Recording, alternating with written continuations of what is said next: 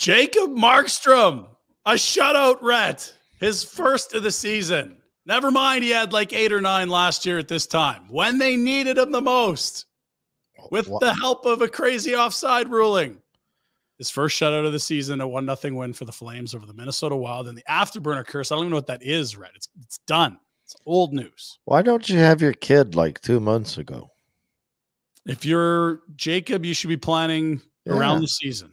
You want that second half push. You got to do a better job of planning this shit out, man. Like, clearly it was hanging over your head, and now you're ready to play. I just kept thinking on the couch, like, he looks so confident and comfortable, and the opposite of what we've seen for the vast majority of the season, where he's overplaying, diving at pucks, looking small in the net. You know, emotions seem to be even more prominent than they are with him on a normal basis. And then there's this guy, it's like he's like Zen staring into ponds in some, you know, like Japanese park with little trees and guys playing flutes. Like he's totally completely relaxed. He's Zen. He's Jacob Markstrom. Look out. What a wild finish in Minnesota. First off, this was the second of 2 games in 2 nights, and I am not particularly good at U.S. geography or geometry, as someone would suggest. Dallas ain't close to St. Paul. That was a really tough back-to-back for travel, I imagine. Dallas is deep south, and I feel like St. Paul is just across the border somewhat, you know, really close to Canada. So had on the broadcast for 1,400 kilometers, something like that. And that's a team, Minnesota. I know they weren't at their best. They had a stretch of a month there where they didn't look themselves, but the way they play, the pickups they made, the goaltending they're getting from Gustafsson, I would want nothing to do with them in the postseason. And make no mistake, that was a 2-point theft from the Calgary Flames, who were handily outshot and outchanced on this night. But in a rare occurrence, their goaltender was better than the other guy, and it wasn't by much. No, that's the thing. Gustafsson was good. I don't think the Flames they didn't deserve the 2 points. Markstrom deserved the 2 points, and they're fortunate to get it. And at this point right now, we're ecstatic to see Markstrom find himself. There's 2. Yeah. What have we said now? Probably if he was playing his normal self, there's probably 5 wins that the Flames are missing. He had 8 or 9 shutouts at this time last year. Well, we don't even need a shutout. Just don't sieve out, right? Yeah. Like, give us this Markstrom for 2 more months. Yeah. We're talking about a home ice team. Well, and to be fair, they have 3 games until they're a month from the end of their season. So, you know, it's not even 2 months. But yes, 2 months would be great if he wants to. The first. No, I'm saying give us this 2 months ago. If we had this 2 months ago, if we had we would. If he's playing like this at Christmas till now, we're home ice. We're a home ice team. You might be leading the division. Good to see people in the comments. There's Dean Molberg with Pinder stinks, and Dean's a vet. He's worked with me for a while. This is the 2nd or 3rd set of clothes I've gone through that I've been sweating through. I am gross today. We're going to power through. If the Flames can find a way to win in Minnesota when they're outchanced and outshot like that, we'll be able to get an afterburner in. Eh? Are you ill? I might be ill. I'm going to do a COVID test when I get home. I told you to get the nebulizer. Yeah, well, I sat in the steam room for 20 minutes today. Thought that might help. Dayquil, let's go. Enough about me.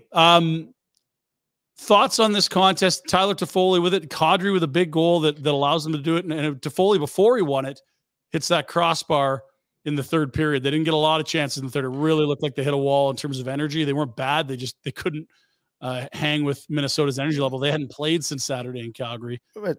He could have won it earlier. I think it's what you expected out of the game. The Flames are going to have to hang on and play simple and hopefully take advantage of opportunities. Gustafsson was good. Toffoli's the only other guy in the Flames uniform he's the only guy that's looked comfortable all year. Yeah. And honest to God, when he got it on a sick in overtime, I'm like, yeah, he's not missing. In the shootout, yeah. I really like Backlund this year, and I wanted to give a major tip of the cap to Jacob Pelche, who no matter where you put him, I mean, he's just so poised at the puck. And I get young guys are quick and they might be able to score.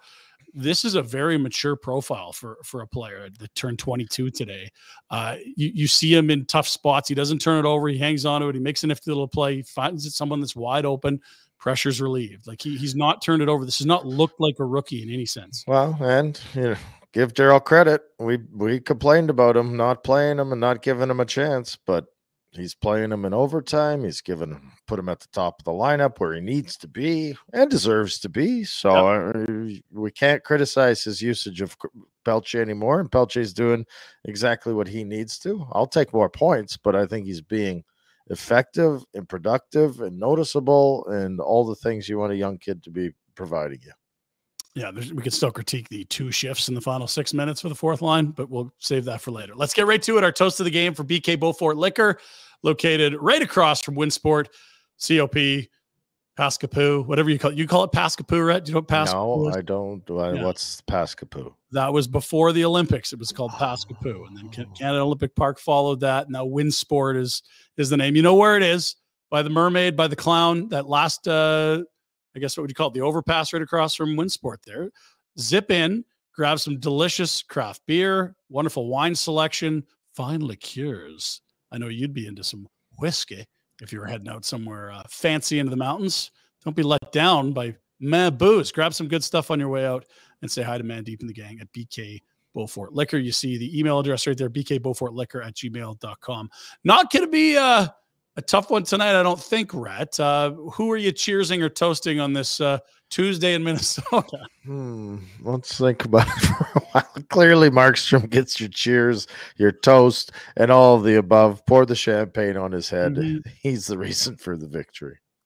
He's been a lot better of late, and I know the numbers haven't exactly jumped off. Don't care. But it's wins now. It's a tough win in Dallas. It's a tough win in Minnesota. Relief against Boston after Vladar put them down 2-0 on a couple shots from Morlov. And I didn't mind him at all against Toronto as well when Marner was buzzing. They only lose that one 2-1. If anything, he hasn't got any run support. He's got one goal for. And his body's language, like you mentioned earlier, just it is a different human being behind those pads. It's night and day. And I wonder if you could relate to seeing that with Dom or Van Beesbrook or Kipper. I mean, it felt like Kipper was always Zendo. Yeah, just to see a guy and know he's on tonight. It felt early, and you didn't want to curse it with Markstrom because there's been a lot of unexpected turns this season, but it just seemed like earlier, like this might be the night. This might be shutout number 1 for Markstrom. Yeah, and I mean, I wasn't even thinking shutout. I'm just thinking how he's in it. You can see his body language is full of confidence.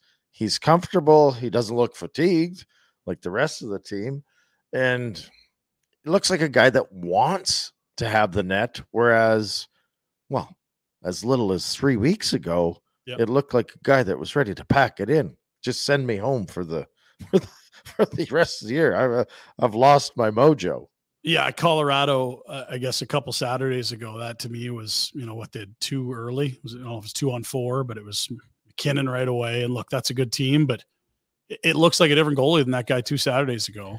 Well, and I've been fairly harsh on the team. And if you're going to look for hope and opportunity, it had to start with Markstrom. Yeah. And he's giving you that now. There's a glimmer there. There's a path forward, and he's going to have to keep it up. And he's going to have to play lights out to get there. Yeah. But if he does play the way he did tonight, you can squint and see it. Yeah. Calgary Flames win 1-0 in the shootout. What did you think of the offside call in overtime? I think that probably by the rule of the law, it is offside. I just think it's another one of those rinky dinky. Why are we making that? Like, he doesn't have possession of the puck. Come on. That's ridiculous. Yeah. At full speed, you're like, he's got possession. You slow it down, it pops off his stick for a second. I still think that's possession. No, I don't. Well, that's just it. You skate it down the ice from down the ice from one end to the other. How often is it? It's not on your stick the whole way. Like, it's stupid. But I'll take it. Catches that pass a touch softer. Maybe they allow it, but it's not his legs going in first. I think everyone listening to this program knows that. It's that they deemed he lost control, and that's a pretty harsh ruling. For me, I'm just always confused why this league that in their head offices are like, man, if we could just get more scoring, I think, this would be good for our business and revenues and non-traditional markets. And how do we get more scoring? What rules should we change for more scoring? And then it's like all the ticky-tacky off a skate, there's an offside 30 seconds before it goes in. For a league that loves offense, that's one that would be really easy to let stand. And Flames fans are happy it didn't tonight. And maybe this is a little bit of karma for all the games they've dominated and knocked out bounces and lost this year. But I wouldn't be surprised if that's one of those things they clean up at like a board of governors meeting in the next couple of years. Yeah, that sort of play should be. I mean, he's got possession. He's making a pass. Like, it doesn't have to be touching his stick the whole time. I'm happy. I'm happy it went away. And I didn't think it would at first. And then you look at it, you're like, no, it left his stick. It was off his stick for a split second while his feet were in the offensive zone. So I guess by the rule of the law, you're going to have to call it no goal.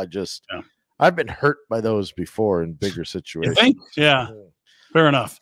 So it's 4 out of 4 points, Rhett, on this 2-game road swing. And it comes on the heels of a 3-0 loss to Minnesota at home, which was a winless homestand of 3 games. They get 1 point in that moral victory against Boston where they were down 2-0, claw back, blow a third period lead, and then lose in overtime. Markstrom was great in that game. It feels like he's turned a corner. 4 out of 4, and Markstrom may be the biggest reason, if there's any belief at this point. I wonder what if you see him in net against Anaheim on Friday. It's a bit of time off, but they also are playing every other day for a while now. They go Friday, Sunday, Tuesday, Thursday, Saturday. So for the next week, once they get home, it's every other day. I wouldn't be afraid to ride the guy that finally is looking like the theoretical perennial Vezina guy. He was second in voting last year, and his final season in Vancouver is 4th in Vezina voting. You have to ride him. If you're not riding him now and you're trying to manage his fatigue level, you're shooting yourself in the foot. He's playing like that. He's looking into it. He's excited. No, he's got to play. You win, you're in. I said it earlier today. There's no change in the goaltender when he plays like that. Yeah, we've been asking for this for a while, late Jan. Does anyone want the crease? Just go ahead and string some W's. It's yours for a while. It's there for you. First back-to-back wins, Rhett, here on this Monday, March 6th and 7th, since all the way back January 21, 23. That is, that's about 6 weeks. It's before the All-Star break, that's for sure. The last time they had 3 wins in a row was way back to early December. They beat Washington, Arizona, and Minnesota all at home. Interestingly, Vladar was in net for all 3 of those after they came back from that tough road swing where they got pumped by Carolina, Washington, and Pinder. Put a run on, boys. You have a list of teams that you can go out and beat if you show up and play. Like, they're not going to hand you the 2 points. But if you can go out and play and get goaltending, play with the effort, don't have lackluster, don't be soft, don't take it for granted, go play with a purpose. There are games out there for you to win. The goal is going. I think the lines ain't perfect. I'd love to see Walker Duehr back. I still don't know about Nick Ritchie. He takes 3 penalties through 5 periods as a Flame, 3 through 6. Now he can say, get Duehr in, please. And 2 of them ozone. That's just maddening stuff. It was a lazy, dumb penalty in Dallas last night. You're hitting a guy square on the numbers. He's not in a dangerous spot about to score. And then tonight, 2 ozone penalties.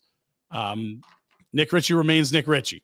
He is not where he is because he's managed his tools well. He is where he is because he's still got those damn tools, and he's still not putting it together with good decision making. So no, and you're not. The coach won't love what you've provided so far. So I think first opportunity he gets to get him out of the lineup, he will take it and sit him. Markstrom is our cheers of the game for BK Bowfort Liquor, located across from Winsport. Stop in, say hello to Mandeep, grab some spirits, wine, craft beer, and more on your way out to the mountains. Mandeep would be excited about that W. He wouldn't be excited about Lucic out twice in the final 6 minutes. This is just Daryl, right? We can't keep railing on this. This is just how he goes. It is just Daryl. I give him somewhat of a pass today, only because of the travel and the fatigue that you were seeing in everyone else. I mean, I'm not loving it by any stretch of the imagination, but at least I see some rationale behind that decision on a night like tonight. Sure. And I don't even know if he's looking at the situation tonight. He's just rolling forward. That's how he's going. And Reeves had the good chance when they were on with 6 minutes left. They survive a shift with 3 minutes left. How did Reeves miss that? Did you see a good replay of that? Well, it was Reeves. I think that's why it was missed. That's the hands aren't soft when you use punching. Yeah. Fair enough. Wanted to ask you about the Ryan Hartman slash. This was very early in the game, and I don't want to guess at why things were happening, but Rasmus Andersson was all over Kirill Kaprizov early on. And Hartman took a pretty egregious exception to, just some jostling post whistle. Rasmus didn't do anything too dirty. And he comes down with a pretty hard tomahawk and then sucker punches, I believe, Trevor Lewis in the face. A thought on what you saw there from Hartman. He nearly won the game too. In fact, he set up the could have been winner. Yeah, the non-goal goal. But I know he's a guy that's known to have a short fuse, but I just thought there could be something going on that we don't know, because that felt like it was going 0 to 60 really quick. Period one. Yeah, I didn't pick up on anything that made me think that Hartman had to flip out there, but he was pissed off about something. I mean, you don't want anyone getting injured, and you want to gets punched in the face. Oh, whatever. I don't mind the punch. That slash could bust an arm pretty good. Yeah. I'm surprised Rasmus shook that off, didn't miss a shift. He was out there at the end of the power play on that second unit. I wonder if we don't hear something about that tomorrow from Department. Yeah, he'll get fined for sure. Yeah. And again, it's like a kind of meaningless scrum, and he comes in with the whang. Like, I think we had a Paul Bunyan reference from Rick Ball. And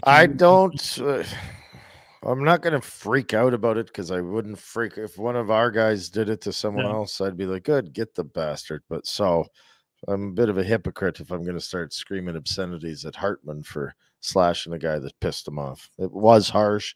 It was hard, but. And he got the double minor. It's just a shame they take that penalty on it. Score. To get up early, right? Yeah, score and win the game there. Neither power play obviously scored with this going 0-0 to the shootout, but 4 for 4 were the Flames penalty killers, 5 for 5 for Minnesota at last check. And I think both goalies were great. Markstrom had to do a lot more than Gustafsson. And how about the spot the Wild are in this summer, Retro, where Cam Talbot says, I don't want to split the crease with Marc-Andre Fleury. I'd rather you move me.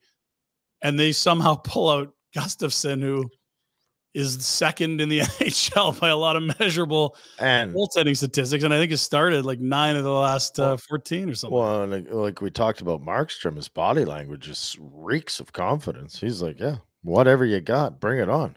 Shorthanded early on, it was Backstrom sliding it over to Elias Lindholm, and rather than lunging to his left, he kind of just shuffled over, didn't even drop to his knees, and it was like, oh my God, like this guy's feeling it. Like 2-on-1 shorthanded, and it zipped all the way across, and he's just there. I'm like, what? He's not sliding. He's in position. He's still on his skates. He's feeling it, and he's playing fast and good. You'd be real comfortable if you had him in your net if you're a Minnesota fan. We missed the boat this morning on Barn Burner with our Betway bets of the day, Rhett. I think Dino had the Kaprizov anytime power play point, like I had as well. That one was close. Didn't end up happening, as the penalty killers were 9 for 9 in total. I think I had a Pelche anytime goal. He was around it tonight, didn't finish. No one had a goal, only shootout goals.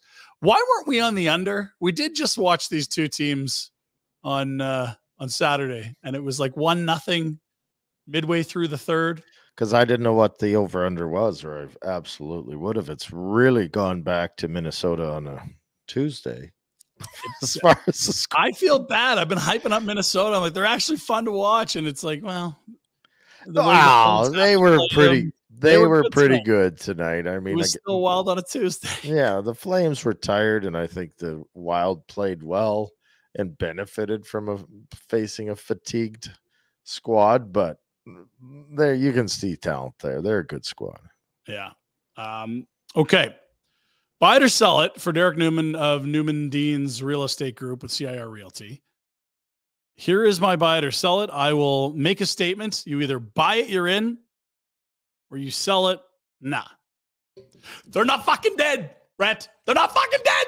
You're not dead. If your goaltender plays like that, you're not dead. You're buying it. You have a 40 save shutout performance. I don't even know exactly what the shots were against. 42, yeah. If you have a goalie that's going to stop 42 shots a night, you're not out of it. No way. Not with, well, how many now? 17 games left and you're back 4? I don't know. And you got a head-to-head with Winnipeg, a team that's faltering and stumbling hugely. No, you're not out of it. But Markstrom's got to play the same way. Now, I will say this. It would be very Flamesy to follow this performance up. 4 points out of 4 on this road trip. Anaheim, first game back. You're not out of it, but you're not out of it, but you're nowhere near where you need to be. You have to have I said it the other day, I said, you need 5 in a row. Yeah. You have to have 5 wins in a row. And then chance. You're giving yourself a legit shot. Chance for 3 Friday, Anaheim at home, suddenly feeling like a pretty big game. That's followed up by Ottawa on Sunday. They've been a mixed bag lately, really hot in the new year, but just got blanked 5-0 by Chicago. On that topic of they're not fucking dead, we're both buying it because here's what I can tell you about their schedule. From this point forth, they have 17 games left. 10 are at home, 7 on the road. It's not a huge, one side way bigger than the other, but you'd rather be at home. It means less travel. Also, they've got 6 versus playoff teams, 11 against non-playoff teams. That might be the one for me that really stands out because I think it's probably easier to overlook, say, Chicago in January 3rd than it's going to be for Chicago on the 4th of April, when if that thing matters, you're going to be playing. Yes, except Ottawa just lost to Chicago 5-0 or something. Ottawa's the one that scares me because Ottawa's fighting for a spot. Yeah. And for some damn reason, they've been a tough out for the Flames. So I'm a little bit worried about Ottawa. Alex will be all excited if they beat us, and we'll have to, I don't know what we can do to him. He's far away. Anyway, I think I'm worried about Ottawa. I think they come back. I think they're feeling good, and I think they can get a win against Anaheim. I'm worried about Ottawa. For some reason, I got that one circled. If you could take care of this mini homestand, Anaheim, Ottawa, you're into Arizona after that. And look, this is not a team you can go counting chickens just because you see eggs. I am not suggesting there are 2-foot putts this group is comfy standing over. There have been some white knuckle, horrible performances, gross efforts against some of the worst in the NHL. Chicago at home, Columbus, they needed overtime. They lost in Columbus. They lost in Chicago. Philly at home, better effort early, but still yuck result. This is, if there's something to take away, they haven't been great against bad teams, but I think you'd probably rather face bad teams right now. And they got 11 out of their final 17 against non-playoff groups. The biggest issue you might find for the stretch is that it's not up to you. Right? Like you need help to get there. It's not a matter of just winning you're in. Winnipeg's got to falter for you to, it's a combination. So even if you play well, you still have to outwin Winnipeg to get there. You're giving yourself a chance now with these 2 victories that I think shocked a lot of us because of the lackluster effort against the Wild at home. And then even the attitude and the responses to the media afterwards were downtrodden and defeated. Yeah. But 2 quick wins and you're back home against a Ducks team that you think you can beat and a goaltender that's looking hot. Hey, this is it. I guess it changes quickly. Yeah, it's off till Friday for the Flames. It's the opposite story for the Minnesota Wild, who Flames fans will suddenly be cheering for tomorrow night. They're on a plane to Winnipeg tonight, Rhett, and that's not huge travel, but it is interesting because that's the team. I feel like if there's someone prone for a slip-up, it's the it's the Jets that have just 2 wins in their last 10. And Minnesota, if they give forth an effort like they had tonight, that's not an easy game for the Jets. There'll be a lot of Flames fans watching cheering on the Wild tomorrow night. That they're 4 back now. Jets have a game in hand. Minnesota could do you a favor tomorrow night. That'll be something to keep our eye on in the out-of-town scoreboard. So as you said, you don't control your fate, but no one's going to run the table down the stretch. You string together 4 or 5, you're going to be in a good spot. work to get to the point. I mean, I don't know what the projected points for making the playoffs is, but I think that's what you focus on right now. Okay, we got 2 more tonight. Yeah. We got to get 2 more on Friday, 2 more Sunday. Start chipping away at what you think points-wise you got to get there. And if Winnipeg continues to falter, well, now you're feeling pretty good. Typically that 95 point range is where it's like, okay, there's been a couple teams in 20 years that haven't got in with that number, but most years that gets you in. And Winnipeg was on pace to best that, but I mean, they're just not feeling it right now. You know, they blow a lead of 1 goal with 12 seconds left last night. And then that's the problem. You need a good run though. That's a 12-5 for the rest of the year. Yeah, and again, it's 11 teams out of their last 17 non-playoff. Like, you got to get on a heater here. There's no doubt about it. This is not going to be win one, lose one, play 500, moral victories. It's got to be a heater. But all of a sudden, it's 2 in a row, and it's Anaheim, and it's Ottawa, and it's Arizona. That doesn't mean you're going to beat those teams just because they're not playoff teams. Ottawa has been particularly tricky. They had a 2-goal lead in Ottawa in the third, still couldn't close that one out in Canada, I want to say like a month ago. Yeah. So it'll be tough, but we're both saying it. They're not fucking good. Buy it or sell it. Sorry, pardon for the language. Derrick Newman, Newman Dean's Real Estate Group with CIR Realty. Give him a call, would you? It's phone number 403-619-6661. If you're buying or selling, you got a pal in the real estate industry with Derrick Newman of CIR Realty. Newman coming out with his Masters pool soon. Isn't the Masters coming out? Stay tuned for that, because we might be partnering on said Masters pool. Get some big prizes. We already got a golf course that's involved with the broadcasts. And you've been teasing us that you might be back in, beautiful Alberta, Western Canada soon enough here. If do you think we could drag you out to golf on the warmer side of the Rockies? Not quite yet. Mama said it was colder than snot back home, so I'm sure we're ready for golfing, but soon enough, I'm in. Shoulders are feeling good. Okay, so put us in the headspace of the players. It was 2 blown leads in Dallas, but you do win. You thought you'd lost. A lot of the guys were in the room. They had to literally push the stick rack back out tonight. They then went in a shootout. Tyler Toffoli with a couple significant goals, one with 6.2 left to beat Dallas, the other round 4 of the shootout to get you 2 points, not one, in St. Paul tonight. You're off till Friday. Tomorrow's an off day. They won't get home until, well, what time is it now? Yeah, like they're probably getting in at 2 a.m. here. Off day tomorrow. Where are the spirits at? And what are you looking forward? How does that make you feel about this group? Well, I feel 100 times better than I did 3 short days ago, I guess, right? Like, and that's I'm excited about it mostly because I like how Markstrom looks. I think that this team is built around a great goaltender, or supposed to be, right? Or good goaltending. They aren't built to score 5 a game, although I think they're more talented than what they've produced this year. Yeah. But by and large, they're built to be more of a playoff style caliber team that's deep down the middle and has really solid goaltending. That's where you're supposed to win. Well, you got the goaltending now. And if everyone else can get excited about the opportunity that's ahead of them and they can get on a roll, then, I mean, it's fingers crossed.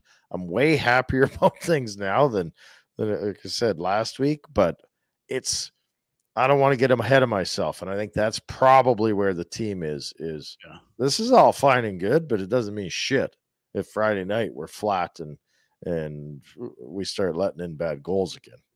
Yeah, make no mistake. As good as things feel now, if you lost to what might be the worst team in the NHL this year in Anaheim at home, you lose one feel like a nail in the coffin. Yeah, you lose 1 game over these next 3, and now they won't be thinking about 3 games, and it'll be playoff mentality already of win the next game, win the next game, and that's how it should be.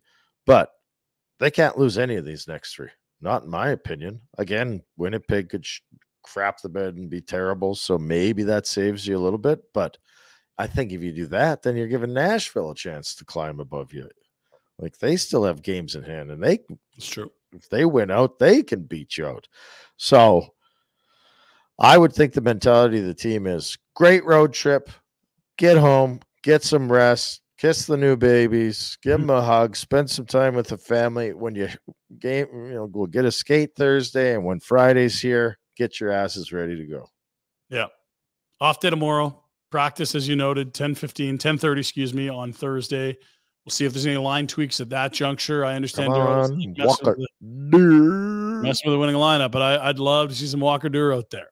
And I don't know that Dubé's long for the fourth line, but if you kept him there and had Walker Duer, there's a lot of pace. That would give some teams some headaches. Yep. We shall see. Barn Burner tomorrow.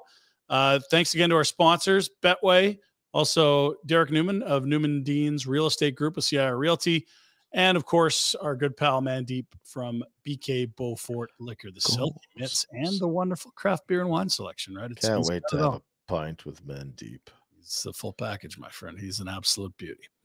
Thanks for this. I know it's later in Buffalo. We'll have a fun couple barn burners. We got a trick for you, a little treat on Thursday for Ask Rhett, by the way. Shut up, Molberg. Pinder, go get a nebulizer and get some hydrogen peroxide and breathe that shit in. You're going to feel better in no time. Come on. Take care of yourself. Hey, Dean, we said we'd do half an hour. That's 30 minutes and 55 seconds. We're now working overtime. Look at him. He's chirping. Why aren't you sleeping, you old? Like, go to bed. I guess it's only 9:30 there. Yeah. 9:30. That's Thank you, JP. Yeah, if Dean's going to be up at 2:30 thumbing out tweets, he's got to get to bed right away here. Real. Okay. Have a great night, everybody. Thank you, Retro. There it is. Afterburner. We'll see you tomorrow on Barn Burner. Flames win 1-0 in dramatic fashion in the shootout. Back from the dead after I looked at they lost in overtime. 4 out of 4 on the road. Next action Friday at home against Anaheim. Thanks for watching.